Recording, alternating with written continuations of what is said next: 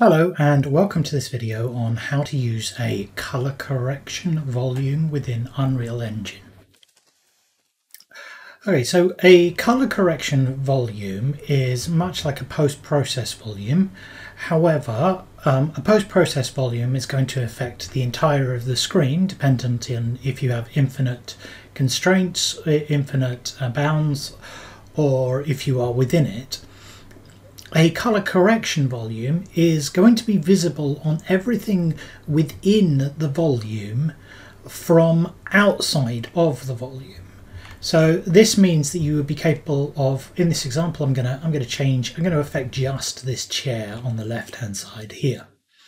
Okay, now in order to get it, you are required to import a plugin. So to do that, you start off by going Edit, Plugins, and search for Virtual Production Utilities. So that's this one here. I'm going to click Enable. It's going to say it's in beta. Go yes. And I'm going to click Restart Now. So once you are restarted, I'm just going to close this down. You're going to be able to search within the place actors for the color correct region. If I drag that into the world, you're going to see that you have a transparent sphere. Now, it's going to do nothing until you play around with the settings. So under the details, you're going to be able to see the different settings here. So you've got a number of different settings that's going to provide you the ability to change the intensity on the outer and the inner size of it. You can also change the type. So in order to make this visible, the first thing I'm going to do is I'm going to come down under the color grading settings here. I'm going to go to global and I'm going to change that to green. That's a little bit too subtle. Let's change the temperature to 10,000. Oh no, let's change it to 0. Okay, so that's going to give us a strong enough blue. So you can see what is inside this color correction volume. Now, at the moment, you can see it acts a little bit like a light. That area is going to be corrected to blue.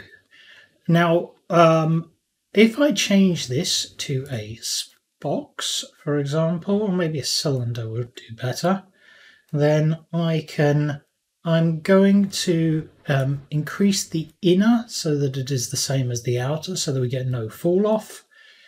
And I'm going to expand this to fit around the entire object.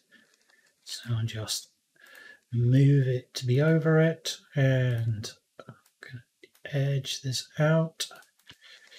Now, there you go. You can see that we've color corrected that to be blue. You can also see the problem that we've got here is the floor is also blue. Now I could correct that by, I'm going to turn off the snapping to just edge it out. But you're going to see as other objects pass through this, actually transparent things are not a good example. Let's do the table.